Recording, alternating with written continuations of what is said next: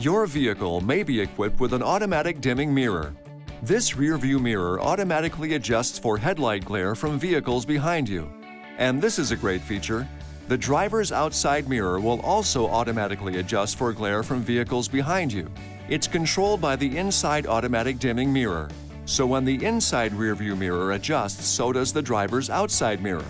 Now, here's a quick note though. The automatic dimming mirror feature is disabled when the vehicle is in reverse gear to improve the rear view.